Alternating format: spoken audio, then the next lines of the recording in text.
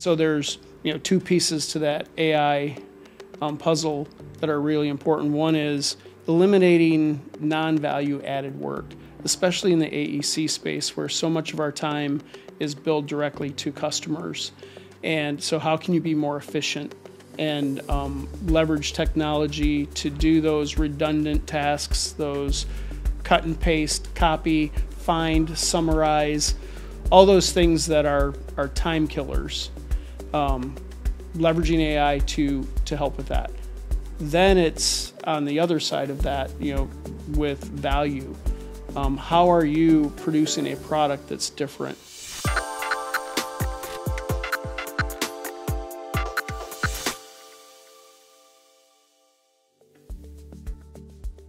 Welcome to the Trailblazers podcast, presented by BST Global, where we feature visionaries who are shaping the future of the AEC industry.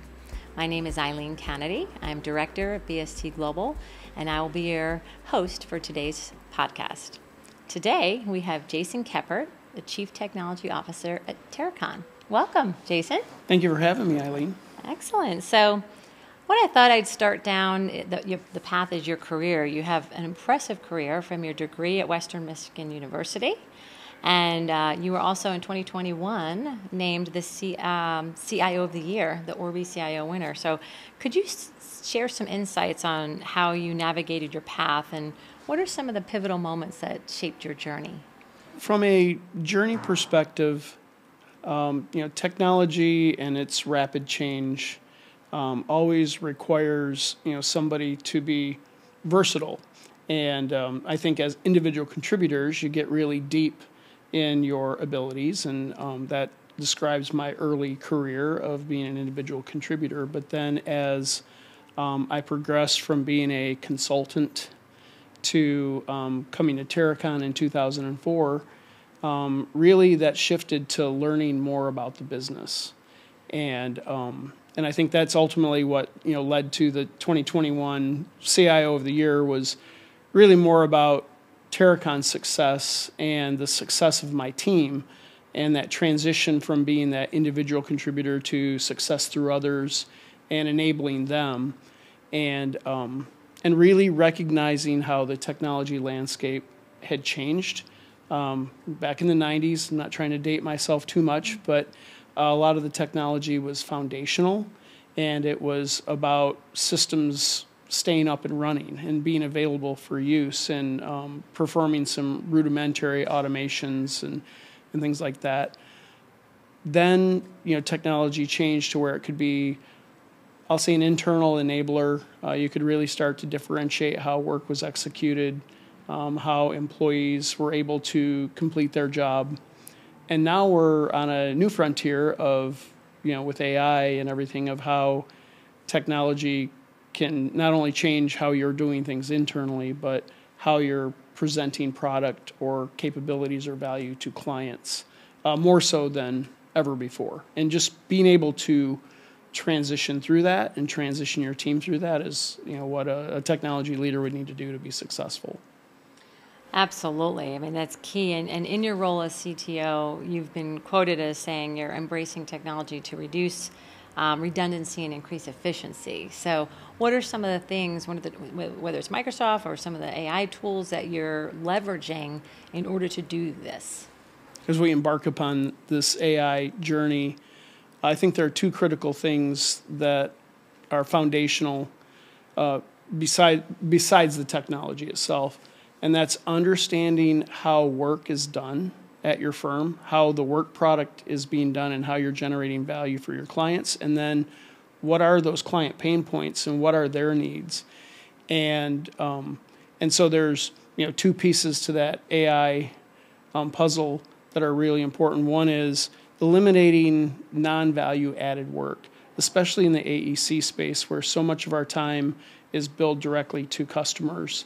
And so how can you be more efficient and leverage technology to do those redundant tasks, those cut and paste, copy, find, summarize, all those things that are time killers, leveraging AI to help with that. Then it's on the other side of that, with value. how are you producing a product that's different, and how are you intertwining AI to help your client in their work, and producing products that are innovative and insightful for the customers. And so rather than having a customer go through a wizard and answering dozens and dozens of questions, anticipate that, build out AI to be able to predict that and give the customer ultimately what they want. Requires a deep understanding of your customer's journey as well, but that's where we need to go. Absolutely. And you talk about bringing a lot of these tools in, AI tools, to enhance the technology with utilizing humans. Some people have said that this technology is going to replace humans in some way, shape, or form. What are your thoughts on that? Well, more so than ever, garbage in equals garbage out. So having what we call at Terracon the human in the loop, we think will always be a part of the equation. Getting data into a place that is usable, fit for purpose, being able to understand that data journey from capture to curation to delivery. Computers can do a lot, and AI can do a lot with that. Whether it's ChatGPT or Copilot or name your AI product, but you really need to be intentional about the data that you're curating and providing. Again, deep understanding of what data is important within your organization. And then on the delivery side, there's legislation that is lagging, right? And so as long as we have professional engineers that need to stamp work products, right? The public safety is first and foremost. I don't see AI creating that final work product. The caution there is as we get better at creating drafts and initial versions of things, and we do begin to leverage AI products, and when we move from a creator to an editor, we need to make sure that we're still applying critical thinking and using the experience and knowledge that has been gained over years of doing that work, so that I don't want to say hallucinations, but right, so that things like that don't appear in that final product. And hopefully it won't end up being where there is AI-generated product or design that results in a catastrophic failure or something like that. Then that would really, make everybody take a step back. I completely agree. And, whether I know technology is moving, and now you can use RAG technology and get even additional information. But at the end of the day, I completely agree that it always comes down to having a human in the loop, as you coined the phrase. Well, speaking of having a human in the loop and garbage in, garbage out, you need prompt engineers to actually program the device, the AI tool, whatever it may be, correctly. It means that you would maybe be hiring different types of talent within your organization. And have you seen that, or do you see that happening even further over time, where it's not as many engineers, or it's a different type of engineer, I should say? It can certainly be a different type of engineer. I still think all the fundamental and foundational capabilities, whether it's on the technology side or the engineering side, need to be present. But engineers certainly will be better positioned to be successful if they are more, technology savvy. But I think that's really taken care of itself. We are now, in the age of digital natives, moving into the workforce, and thinking about the ages of my children. Their children will be AI natives. Right? AI will already be in place and interwoven into a lot of the systems and technologies that they will use growing up. So when they come into the workforce, they will have the aptitude to take advantage of that more so than previous generations have. So I think some of it will just naturally happen where they're more technology ready in the workforce. Certainly IT will change in, traditional programming will change as AI is able to generate a lot of the fundamental code and stitch it together. I still think you're going to need those architects, those solution engineers that are understanding the business and understanding how best to design those systems and create good user interfaces and those types of nuances to developing product.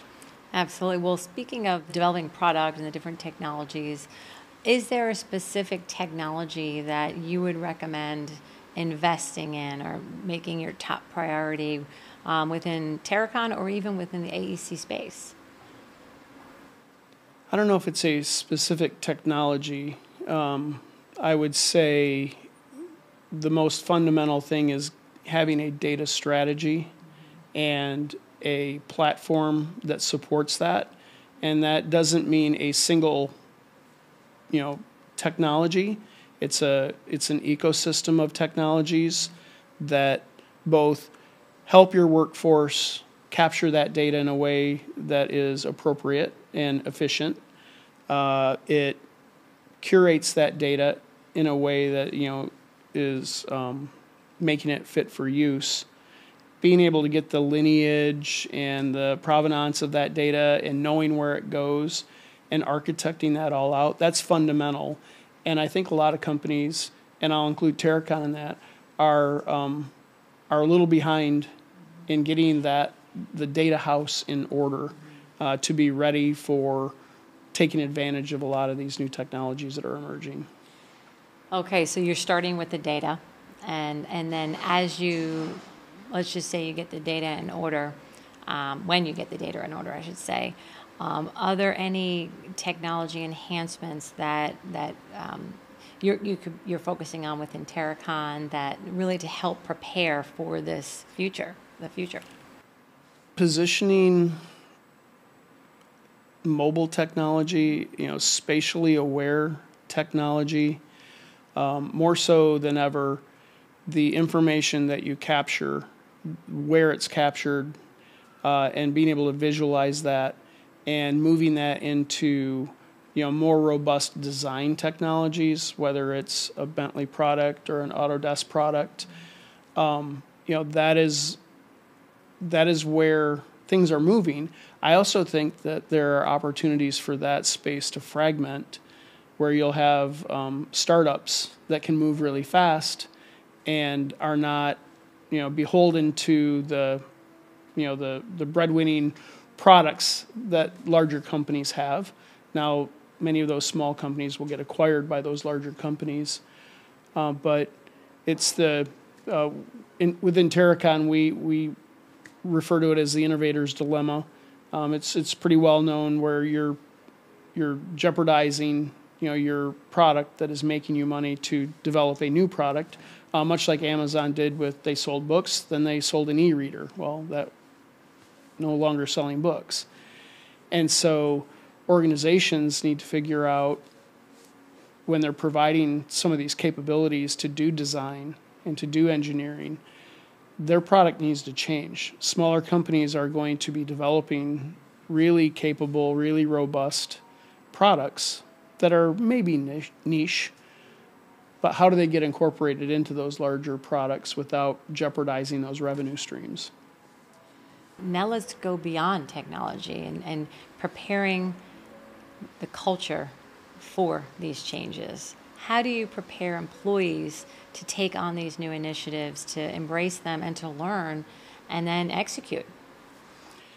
Well, certainly technology adoption and change management is a continuing conversation within Terracon and likely within a lot of organizations. People are people. And once you're familiar with how to do something, and when the time that you're spending on a job is billable or chargeable to your clients, there's a natural aversion to change. And the AEC space is known as a laggard in technology adoption because we are engineers and scientists, and We know what we need to do and how we need to do it to deliver what we do. Making technology approachable is going to be a key skill set that I'll say technology leaders need to have, but they need partners in the business to be those change leaders, so that it's not a technology change, it's a business change, it's a process change. We use the three legs of the stool: people, process, technology, and you need to think about all three of those things if you're truly going to differentiate yourself with emerging technologies. You run with the early adopters, have champions that'll win over the majority, and then eventually, the laggers will come. But it's the same challenge we've always had. It's just happening faster today. Exactly. When it comes down to it, change management in people is probably one of the hardest things to manage across any industry, I would imagine. As fast as technology is changing, the people are still there. And speaking of, you're in a CIO group in Kansas City where you network with peers. And how has something like this helped you to kind of learn about whether it's new business processes, new changes, or even the culture and the people side? Yeah, so just the broad exposure to different business models, different employee bases, different products, different concerns, whether they're banking institutions or they're healthcare institutions or retail, marketing, hearing those different aspects of what they're concerned about and understanding where their focus is in adopting technology typically fills in around the edges of what you're doing. Whereas if you're just in an AEC group, we generally all have the same challenges. And it doesn't get to an echo chamber, but sometimes you get too focused on some very specific things and you miss the forest because of the trees. And so the CIO group really gives you that broader perspective of what a bank may need to do from a data or AI or risk or cyber or whatever, versus a healthcare organization that's dealing with personal information and privacy information, to retailers who need to change rapidly, and continually go through and innovate on the user experience more. We tend, in the AEC space, to have captive audiences that are happy with products like Microsoft Excel. Yeah. And so getting that perspective from others where they're looking at their customers and their employees and what their expectations are can really help round out what you're trying to deliver within your firm.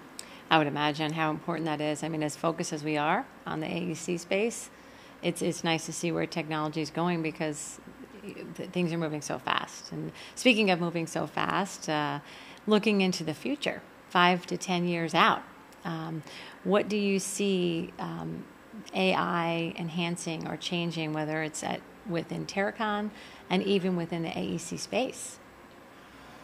So I do see AI moving us along that path that we discussed earlier of efficiencies and eliminating those non-value add type of activities.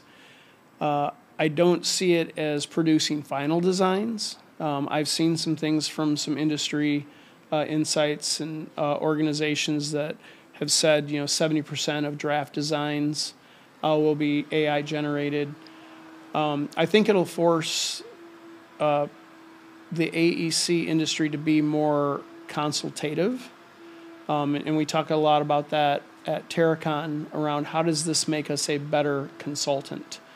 Because AI and emerging technologies will provide more robust and numerous options from a design perspective that it used to take, hundreds of hours to generate, now will take hours or minutes.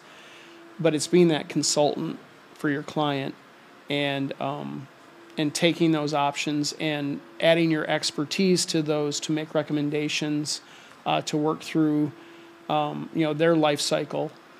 I see that as where we need to be. I see technology as making us be able to do a lot of those things much, much faster. The caution, and I think this goes across industry, is that critical thinking component, where we need to make sure that we are diligent in retaining that critical thought as we're looking at designs, and not just assuming that whatever was generated by the system is right. And that's something that we could lose as our junior staff gets comfortable with AI or other equivalent products doing the work for them. Right. They won't interrogate that as much. We're already seeing some of that even in, products like Microsoft Office and Adobe, or even your Gmail, where it's suggesting things to you to write, and you just accept it and go. And so we just need to be cautious on that, because it's not making us think about how we want to position word, and words matter. Absolutely. The recommendations that we're given to our clients. So Jason, in closing, I have 2 questions for you. One is, what is the best advice you've ever received? And the other is, if you were to go back 25 years and give advice to yourself on your career, what would that be? The best advice I received was learn the business. As technology has evolved and grown, and we touched on this earlier, it really went from this behind the scenes, back office, the network is up, the server is running, to being interwoven into everything that the firm produces and does. And so I was given guidance to, if you want to be successful and you want to move forward in your career, and more importantly, provide value to the firm, learn the business. And that means how work is executed, what are employee expectations, what are pain points and friction points, and try to be relentless about eliminating those. Understanding the value of the product or service you provide to the client and how that generates revenue for the firm. Those are things that you need to know. You need to almost be a business leader as a second hat, as a technology leader. And so that was great advice that I received, and I've always strived to learn more and more about the business. And I certainly don't know it as well as many of my peers within my organization and out, so can always improve. If I were to go back 25 plus years, I would tell myself to keep a more open mind, and to not go down a couple of rabbit holes and make assumptions about what I wanted my career to be, and because you never know where life is going to take you.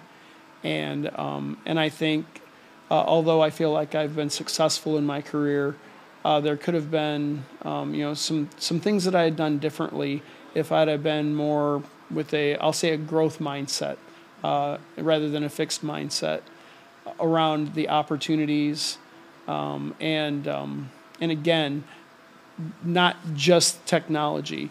I think sometimes in the technology space you can fall in love with the tech, and it needs to be a part of the picture, but not all of the picture. I think we all would say, oh, if I only knew this 25 years ago. I think I said that throughout my lifetime, whether it be in personal or professional, and but that's really great insight, Jason, and it sounds like you got some really good advice as well. So I really enjoyed having you on the podcast today. It's been an absolute pleasure. Thank you so much for joining today. Appreciate it. And thank you to all of our viewers for watching the Trailblazers podcast. Until next time, take care.